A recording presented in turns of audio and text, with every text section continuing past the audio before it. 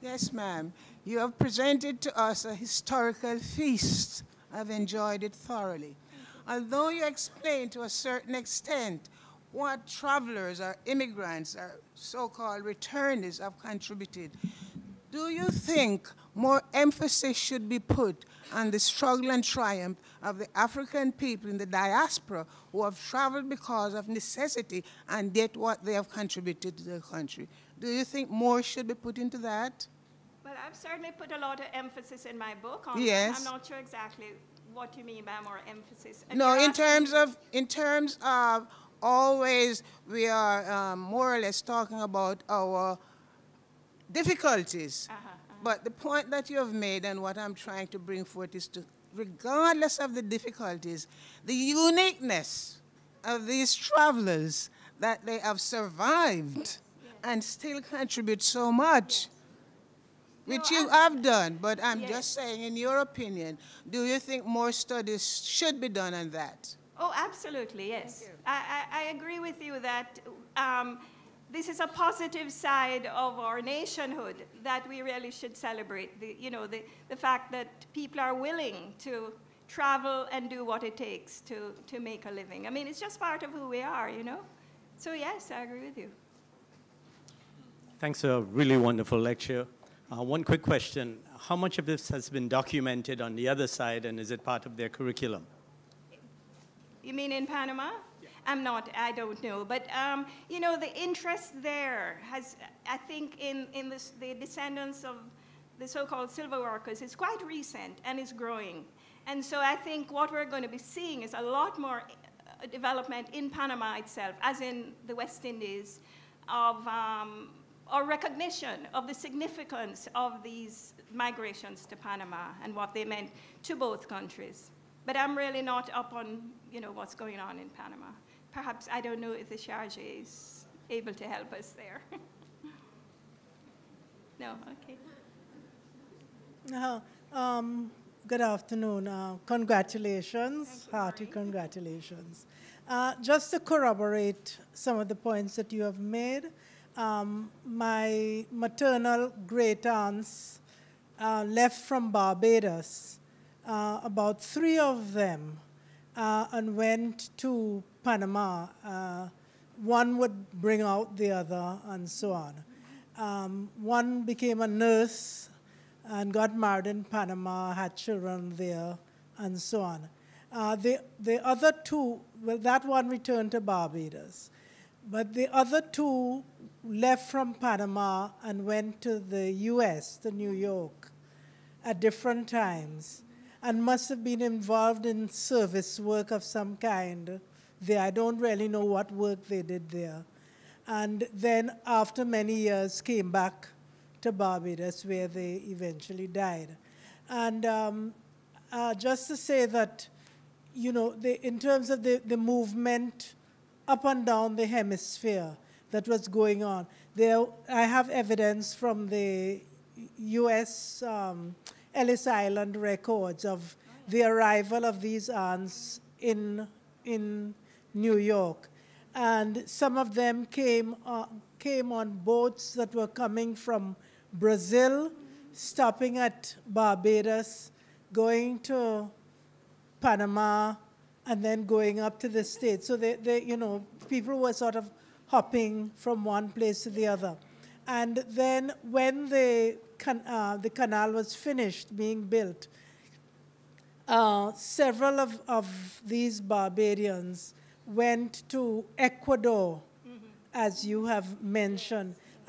It was only very recently that I realized that there were colonies of West Indians in places like Panama, and I think there's someone at the Cave Hill campus, Dr.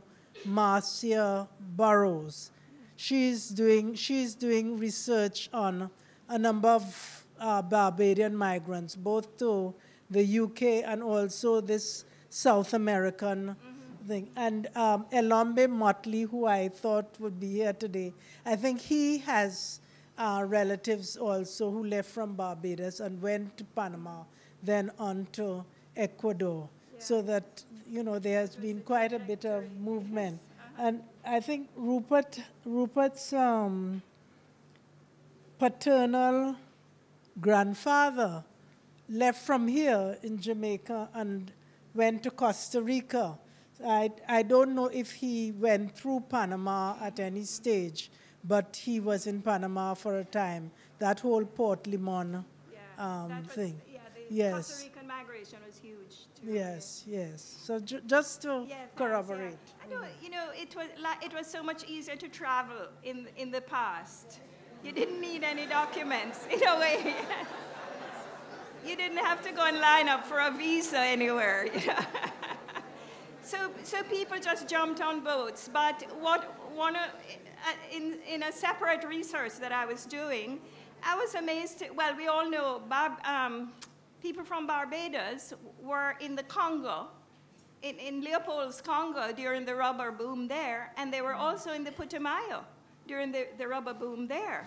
You know, and West Indians were all over the place. So, yeah, thanks for that. Sorry. You know that the contribution, and I don't know, I'm trying to get your Yes. But in noting the contribution, the economic contribution of these immigrants to make contemporary, well, right now we know that the remittances are perhaps the largest source of foreign exchange into Jamaica. Did your research, were the figures available those years to determine whether there was that type of impact on the economies at the time? Yes, I didn't go into any great detail with this, but I do have some figures. And it's these are the remittances, and also because the problem with the figures, the official figures, is that a lot of it was not recorded. All that was recorded was what you sent back officially, or you declared when you arrived. So it's hard to tell. But in all of these West Indian islands, yes, this is what kept them afloat. And so I do have some figures, but I didn't systematically go through because, in fact, the record keeping wasn't that great. But I know, for example, when people went to Cuba, which was later than this was in the 20s, the Royal Bank of Canada, one of the Canadian banks, had to hire 5 extra staff just to deal with remittances from Cuba. So that gives you an idea. It was enormous. You know, and what was also enormous was money that was gained from exports, you know, and that money didn't just go to the big man. It trickled down to all the small people involved, you know, in growing yam or raising mules or whatever. So the impact throughout was really, really considerable. Well, Olive, you know I'm going to ask a personal question. No. Since we met at the Daily Gleaner, where you were a sub-editor and I was a trainee reporter, and you terrified us, right? It was Mirth Swat, Martin Mordecai, and myself. But anyway, 20 years ago, you told me you were going to write about Panama. And I waited and waited. And my question is, why did you choose Panama? This is when people know your personal history, you know, it's embarrassing. I chose Panama because I grew up in a household of people who went to Panama. My great-uncle, my grandfather had gone, but I didn't know anything. So I grew up with all these pictures and people talking about it. So it was imprinted in my mind from my earliest years, you know, Panama, colon, CZ on letters. I didn't know it meant Canal Zone, RDP, Republic of, you know. But I think it just stayed in my mind, all these images and so on. And so at some point in my life, in the 1970s actually, I said, you know, what did people do there? Why did they go to Panama? What happened?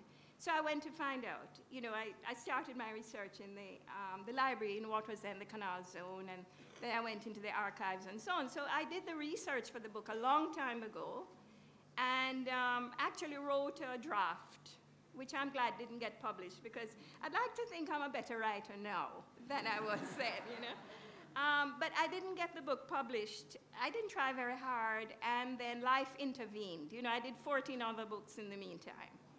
So, but then, I don't know if some of you remember a guy named Tony Russell, who used to be the photographer here at the Institute of Jamaica. And Tony Russell has been nagging me for years. Every now and then I get a little message. What happened to the Panama book? And finally, he was the one who said to me, you know, in 2 years' time, it's going to be the centenary of the opening of the Panama Canal, so you better get the book done. So that's when I tackled it again. You know, I went back to it and started to write it, because I did want to have it out in time for the centenary, and I really, really want to thank the University of the West Indies Press for bringing the book out in the time period. It was a huge job. It has 200 and something pictures, but not only bringing the book out, but producing exactly what I wanted. Such a beautiful book, and I really want to thank this wonderful press that we have here.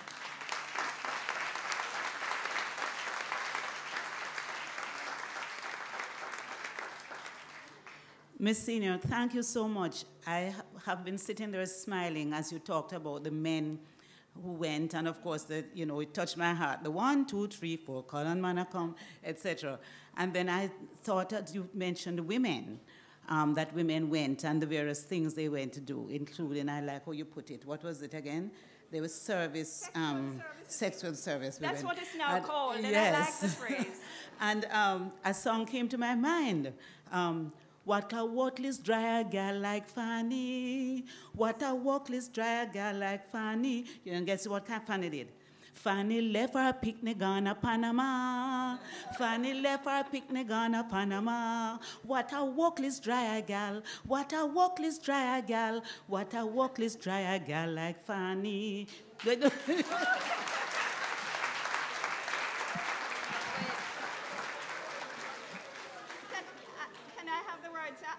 Thank you for that, because I tried to find all the songs related to Panama. I quote most of them in my book. I missed that one. So thank you. Thank you very much. My question really relates to the future. We've been talking about the past. I just want to share a very quick example of the challenge we have. I have been editing a book called That Time in Foreign, which was presentations at UWI by various people who had lived overseas. So I was talking to a 20-year-old and a 19-year-old. So I saw that they seemed quite perplexed. So then I said, they asked, were these people deported? So I think we have a larger problem that says, there's all of this knowledge of the past, some of which is not widely known. There is an abysmal ignorance of many people about what is happening in their own families. And those are some of the kinds of things that weaken the country's capacity to know itself and its resilience and so on. How do we get this knowledge to this next generation? Some people say they are not interested, but I don't believe that. I think it's just that we have been failing to find the ways of bringing this knowledge forward. It's no point that, I mean, I'm now 60, really, you know, that the 16-year-olds and the 12-year-olds and the 20-year-olds don't know. How are we going to break through this barrier? Thank you again.